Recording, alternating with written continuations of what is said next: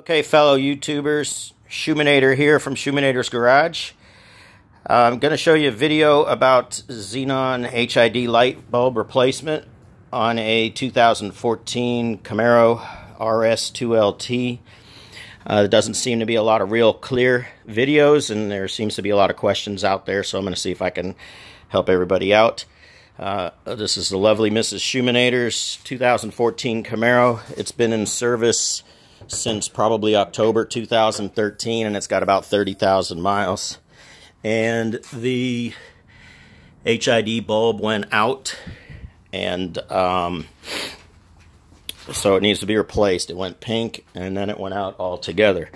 Now, one thing I'm going to show you right now, this is useless.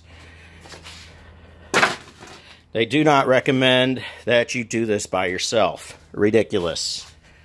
Okay, I may be ASE certified, but this is easy that anybody can do it. So basically, you don't have to take the bumper off.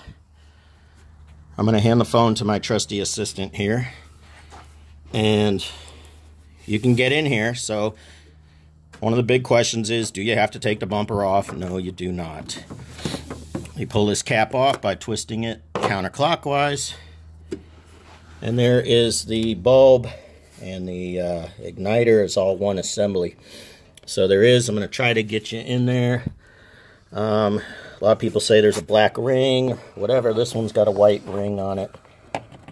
You can see the white plastic ring up in front of that square silver box. That just gets a turn to the left, counterclockwise, in other words. That's good with the camera right there. And then the bulb pretty much will just pop out.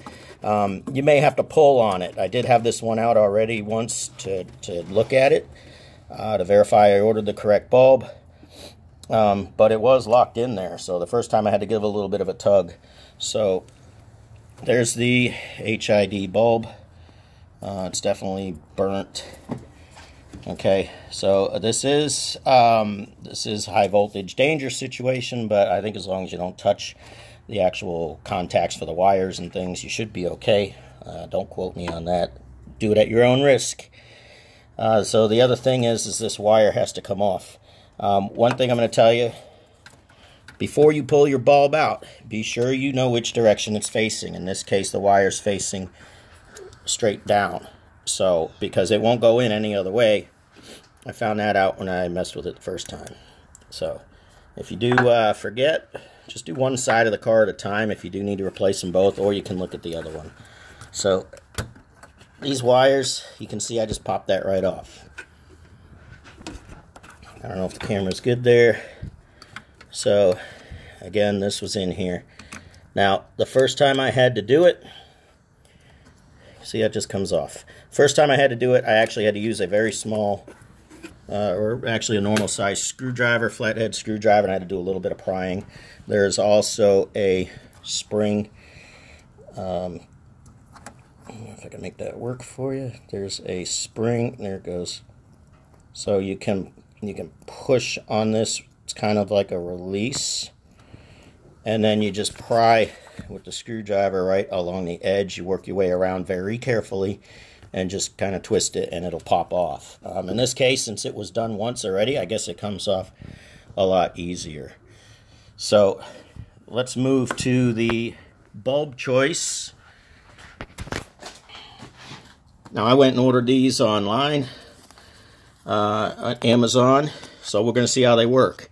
The auto parts store was $150 for one bulb. So I went online and looked, and I found these Amazon, 30 bucks for the pair. We're going to see how they work. So I will post later on in the video, you know, after some time, see how long they work. But I figure for 30 bucks for a pair of them, however long they last, you know, if as long as they last a little bit of time, it's going to be worth it. So we'll see. I plan on replacing them both, even though only one blew. The other thing is you can get these in multiple color ratings, and it's also really hard to find out the information as to what the factory color rating is. The research I did shows it to be around 4300K would be factory.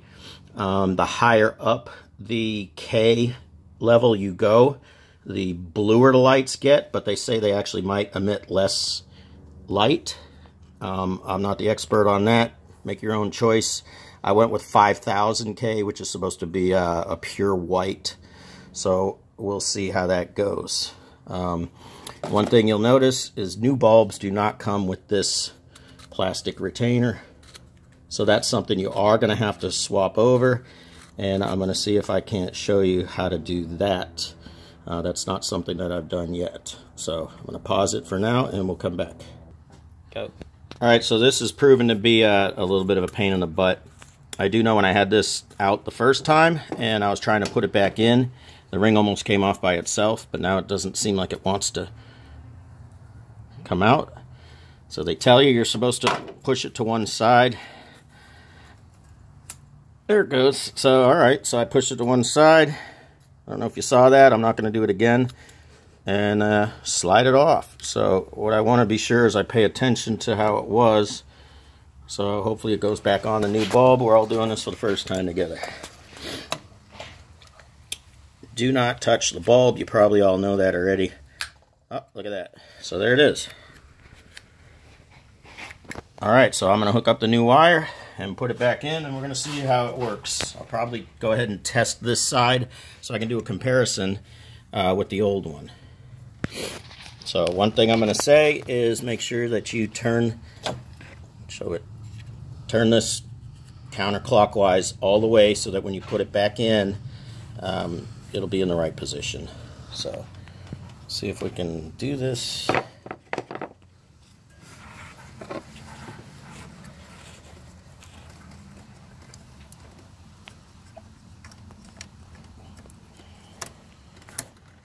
So that just clicked right back on. That's good to go. Now you want to pay attention to put this straight in the hole. You don't want to bend that metal tab or metal whatever that thing is that sticks off the bulb. Wrong. Wrong, thank you. There it goes. So it goes in. I'm putting it straight in, and I'm just going to push it straight in. And now comes the fun part. Took me a while when I played around with the first bulb to get it back in.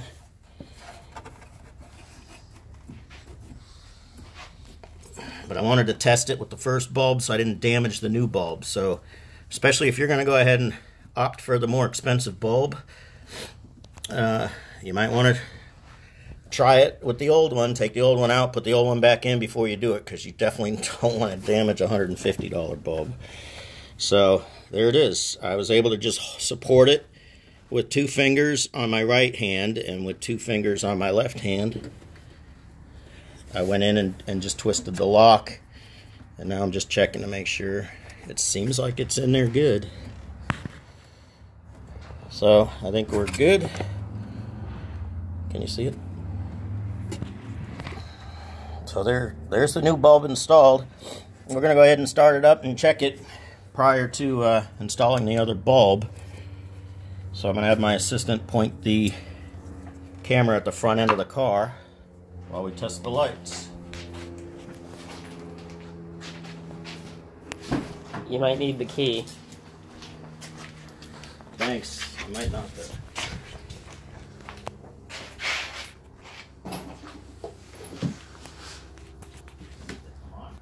No.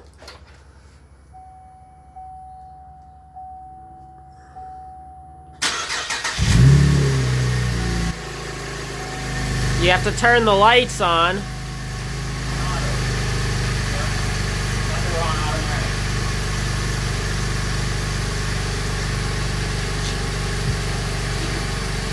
So there you have it. That one's got a blue tint. So the factory one on the passenger side looks a little bit bluer than the one on the driver's side. Yeah. So it could be because it's getting older, or it could just be different. So that's why it's a good idea, unless maybe you're going to get the factory one, to maybe replace them in a pair. So I am going to go ahead and replace the other one. Go. Alright, so as my assistant pointed out, maybe we weren't perfectly clear, but this is the V6 vehicle, not the SS with the V8. So I don't know if the clearances are going to be the same, but I did not remove the air box or anything. And so now that that's tested, I'll go ahead and cover it up. Just by putting that back on, turn it till it gets to the right location. And then it just takes like a quarter turn and it's good. So I am going to go ahead to do the passenger side, so just pan over there real quick. I'm not going to show you the whole installation process again. I just want to show you the access. So you can see this looks like the fuse box. And there is the passenger side. You can just reach right through this harness with your left hand.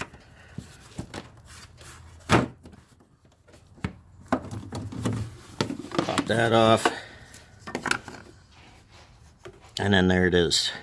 So what I can do, since this one has not been pulled out yet, I'll take this one off while we're watching, just so we can see if it's any harder. There, that was just one click to the left with that white ring, and the bulb's already loose. So I do have to give it just a little wiggle to clear it. Now I'm going to be careful with this bulb because it still works. So I'm going to keep it. Don't touch anything with it. And that metal tab right there, this metal part of the bulb, that is very delicate. Rod.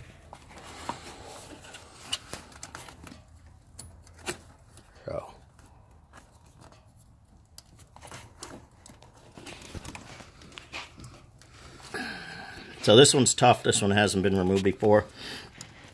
So this is a good example. Push this in.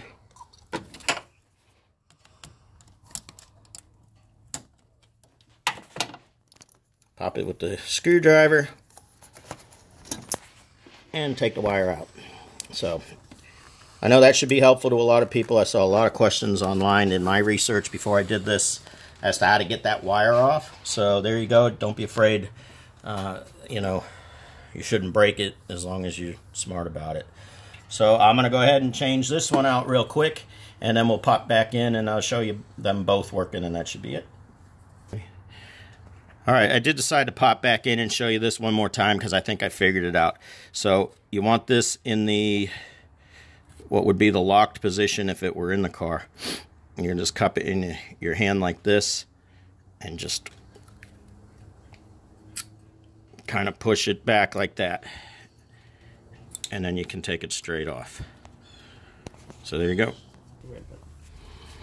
Okay, so real quick, passenger side one went in pretty good. I did it all with my left hand. I just pushed and held straight. I used all four fingers here, well, and a thumb I guess, and pushed it straight in until I felt it was solid. Just held it with two, and then used my thumb and this finger, put the thumb on the top of the ballast or igniter, and then put my index finger on the round, I know you can't see it, but on the lever for the round locking nut, and just spun it until it only goes about a quarter turn. It's not too bad. And then check it, it's good and tight. And put the cover back on. And as long as this one works, we're done. So let's find out. So hit it.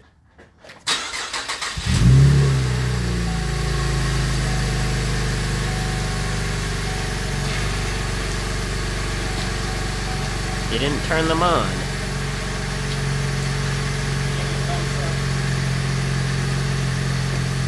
Comedy hour here at Schuman's Garage. So it's easier to put them in than it is to figure out how to turn the switch, turn them on. But there they are. I wasn't watching, so I don't know if there was if they powered up like slowly or not. But there they are. They both look the same, at least in the daylight. So we'll figure out how good they are at night and how long they last. So They're $30 for the pair on Amazon, so you know, I'm sure you can get them online wherever. But we'll see how well they do, and I will post it later down the road. I'll put an update in the comment area or something like that. If they're still working, to see how long they actually last. But thanks for watching. I hope this really helps you out. Take care.